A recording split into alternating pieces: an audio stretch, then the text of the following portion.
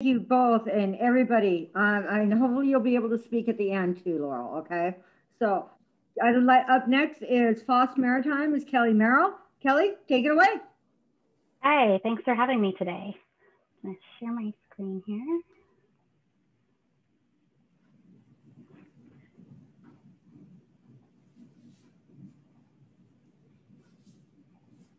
All right, can you see my screen okay?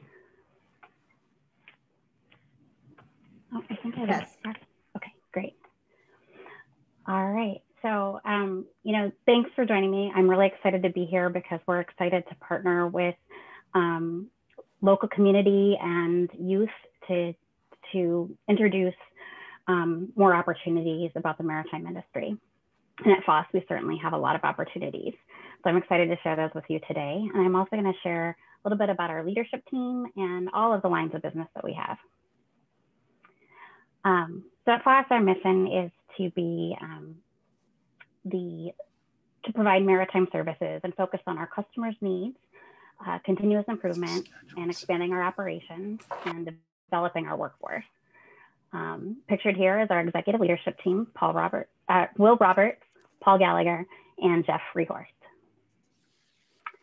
And here's our operations and commercial business team, and they lead our business activities every day along with the teams that they support.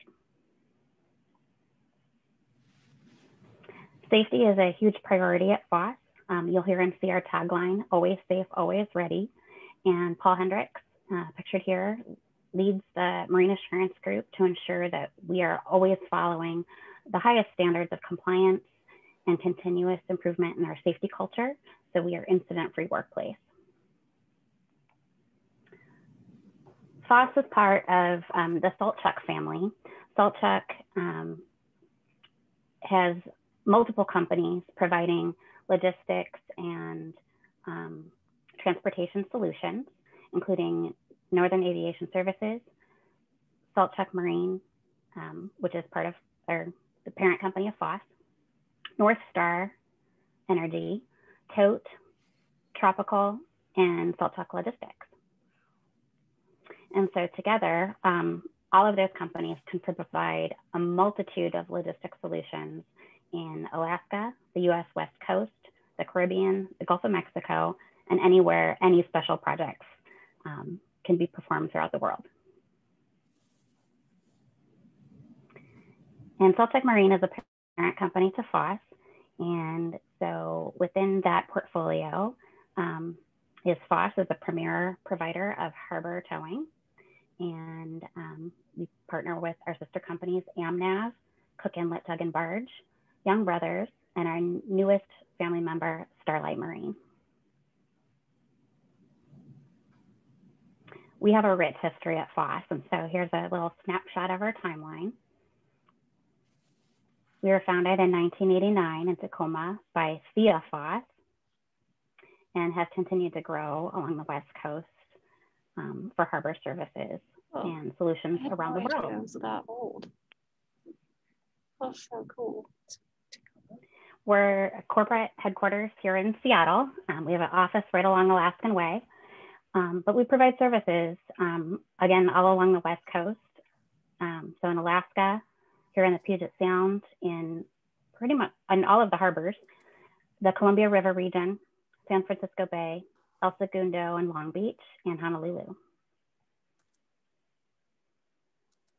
We have a project services team that specializes in comprehensive and very complex projects around the world.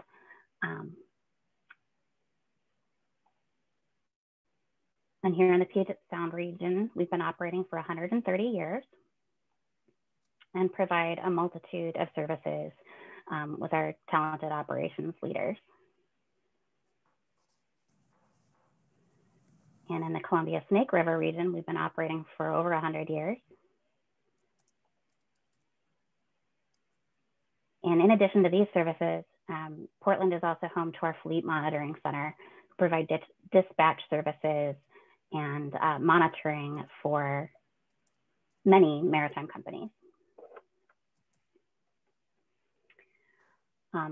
In Northern California, Foss also works closely with our sister companies, AmNav and Starlight, and that represents over 75% of the available tug market in that region.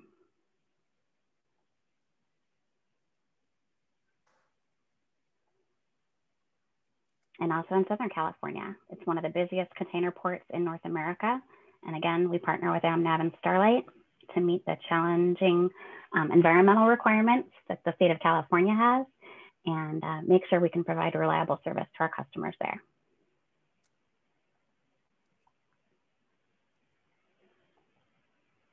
And in Alaska, we partner with Cook Inlet Tug and Barge to provide solutions in Cook Inlet and Prudhoe Bay and throughout Alaska. And our project services division operates in several complex projects up in Alaska, especially throughout the summer season. And in Hawaii, Foss is a premier marine service company in Honolulu. We work with our sister company, Young Brothers, to provide the ship assist services to the outer islands and any regional project towing throughout the Pacific region.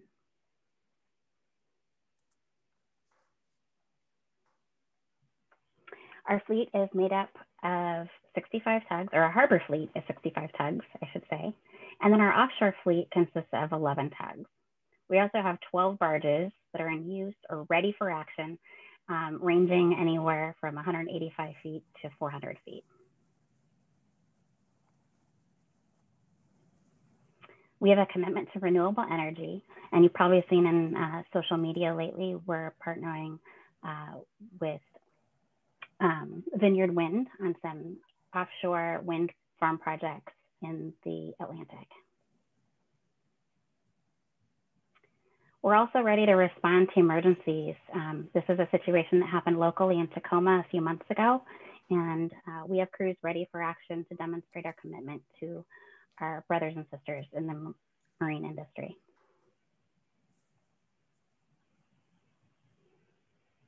And again, this is another example of our history of delivering to our customers. We also operate here at the Foss Shipyard in Seattle. It's a very equipped shipyard on the West Coast with dry docks and full service vessel repair and maintenance, and have participated in new construction projects there.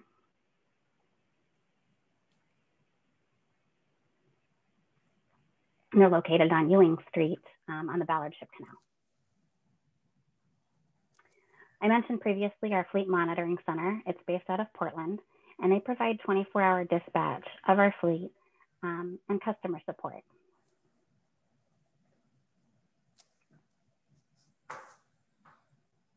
Why are my slides frozen?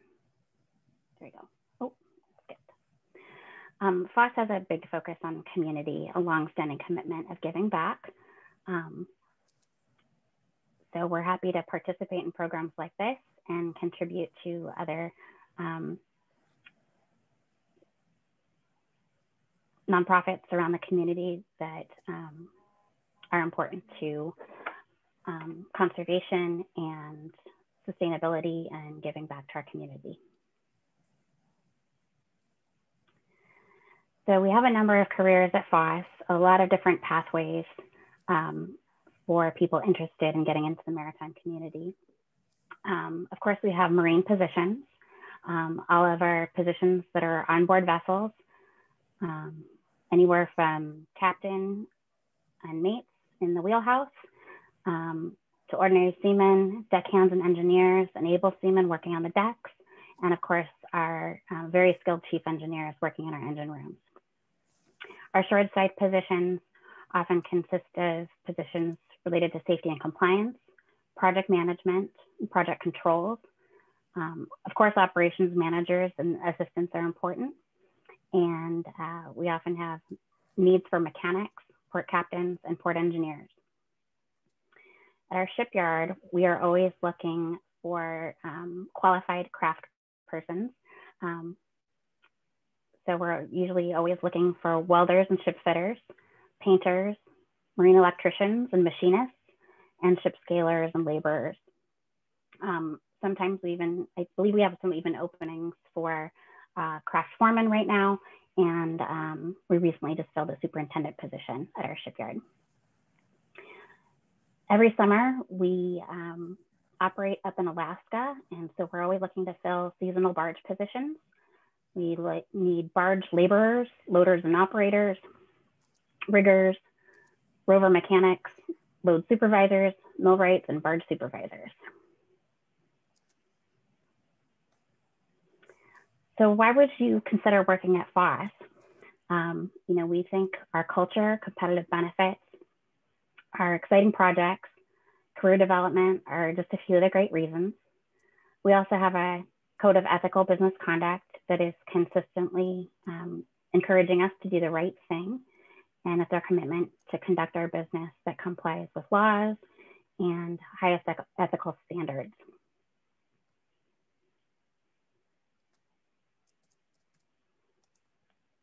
We have competitive benefits and compensation. So this is, we recognize that our employees are the heart of our company, and we want to treat our people with respect and integrity, and we value their contributions and well-being. And while the benefits may vary slightly from location to location or based upon the position, these are some of the basic benefits and compensation packages that we have for a full-time US employee. At Foss, we also recognize that our employees are the foundation of our company's success. There's vertical and lateral growth opportunities that exist within Foss and within our sister salt check transportation companies. And we strive to promote from within whenever it's practical to fill open positions. And certainly as vacancies arise, we consider both internal and external candidates. We have a wide array of training programs and classes, and encourage training for employees to move up and for succession planning. 2-minute warning here. We have a rich history of family within the company, and we always look out for each other and care about one another, and we've grown together over time. And the Foss family is truly the backbone of the company. You can visit our website to get to know the hardworking and talented people of Foss and learn more about our opportunities. And certainly follow us on social media. You can sign up for alerts on our career site and follow us on Twitter, Facebook, Instagram, and LinkedIn to stay current on our job openings or the exciting projects that we're working on. And that concludes my presentation. So if you have any questions. Kelly, thank you so much. That was I'm sorry. awesome. Go ahead, JoJo. Go ahead. Do you have who should they contact and how do they apply? It's best to go to our website, www.foss.com, and there's a careers page. You can sign up for career alerts there. You can type in the different types of jobs you're interested in, and every time a job is posted with your interests flagged, you will get an email alert that the job is live and you can apply.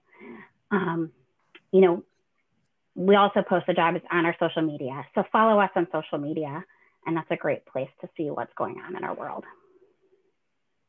And do you have any prerequisites that you need to have before you can apply? Most positions do require a high school diploma or GED and 18 years of age. Some positions might require some certifications like a TWIC card. And certainly some of our positions might require a passport because we are traveling internationally or through Canadian waters frequently. Yeah, it just depends on the position, but we do have shoreside opportunities as well, local based here in Seattle, that might not require as many certifications. Fantastic. Does anybody else have questions for Kelly?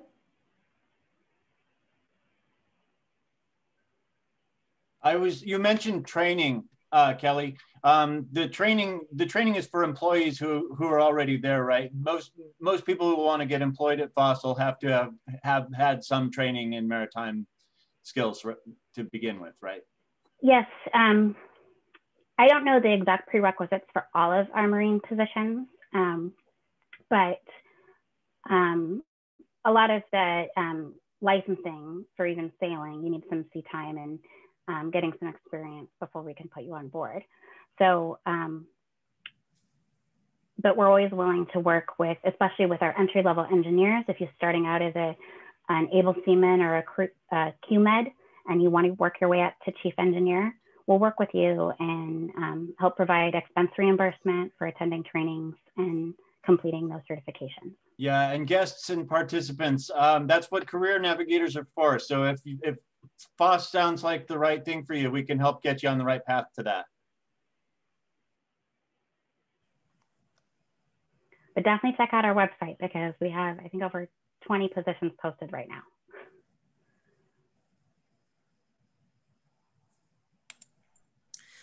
Could you explain one of the entry-level positions? So something that you could potentially be successful to apply for with a high school diploma? Sure. Okay. Most of them would probably be at our shipyard. We're usually always looking for entry-level like helpers around the shipyard. So you may not have a journeyman or finishing your apprenticeship yet, or even started your apprenticeship, but you might be able to be hired in as a painter helper or a pipe fitter helper. And there you're going to start learning some skills. And, you know, once you start your apprenticeship, you can, you know, continue building and you'll already have some familiarity coming in. We've had several, you know, senior journeymen who started their way in as helpers. And, you know, they were probably helping a family member around the yard, you know, if their father or uncle or older brother were working there, you know, they started getting a job as a helper and learning alongside them. Also, ordinary seamen. I should know this off the top of my head, but I don't, I'm sorry. But, you know, it's pretty entry level and not many of our boats can we sail ordinary seamen. So there's few positions that open up, but it certainly is a possibility. Some of our boats require higher licensing and have a able seaman and STCW certificates. So it just depends, but that's definitely an opportunity. So Kelly, when you're talking about apprenticeships, are you talking about like the pipe trades apprenticeship, or you know, the pipe fitters, plumbers and pipe fitters, the machinist apprenticeship, welding and all of that? Would they be able to get hired on with you and then get into the apprenticeship, or is it vice versa? They get into the apprenticeship and then get hired on with you? It depends. We've gone both ways. So oftentimes we need to fill those entry-level positions where the unions aren't actively recruiting for that low of a position. You know, they're trying to train up apprentices to be journeymen. And so, you know, we have a need for helpers. And so we can hire externally, and then that employee would join the union, and then they can open the door to that relationship and start getting their training. And we also have done, you know, partnered with the union where they present us some apprentices. And yeah, so whether it's the pipe fitters or the machinists and or the boilermakers, you know, we partner with all of the Metal Trades Council and fill the positions at the shipyard.